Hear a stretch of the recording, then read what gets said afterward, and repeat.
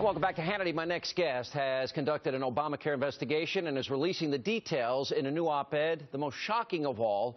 In the 3.5 years leading up to the Obamacare launch, President Obama held zero one-on-one meetings with his Health and Human Services Secretary, Kathleen Sebelius. However, Obama's calendar listed 277 private meetings with other cabinet secretaries. So why didn't the president make time to meet with the person tasked with implementing his signature legislation? Is it possible?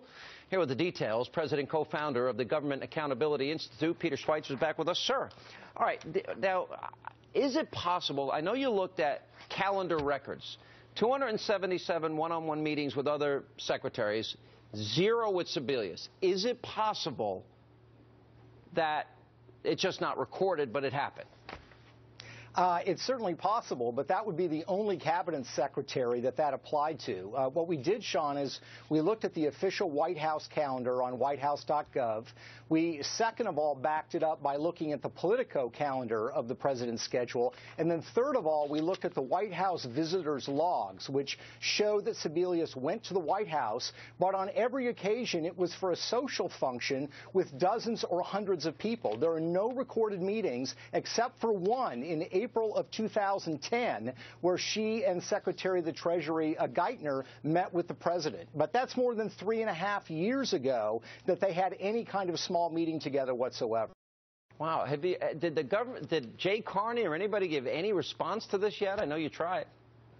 Yeah, no. There's been no response from the White House. You know, their position, I think, right now is pretty difficult because the outline and the launch of Obamacare has been a disaster. So to a certain extent, they're, I think, leaving Sebelius out there to kind of dry, hang out on her own. I agree with you.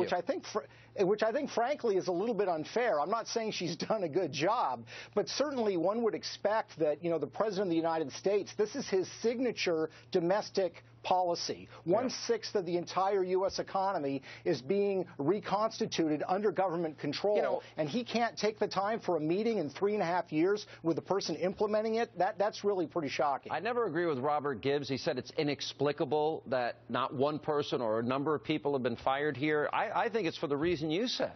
She's taken more of the heat, and he's using her to absorb a lot of the heat on this to protect himself. I think you're right. Yeah, and here's the reality, Sean. You can look at any president, George W. Bush, Richard Nixon, Ronald Reagan, Bill Clinton. You look at their calendar and you can see what's important to them. Even if you don't know anything about what was going on at that time, look at their calendar and you'll see what their priorities are. In the case of President Obama, if you look at his calendar, there's no evidence whatsoever that he is focused or has much interest in health care at all. Great investigative work. We're going to continue to follow it up and see if one of the White House correspondents asks that question. Thanks, Peter. Thank you.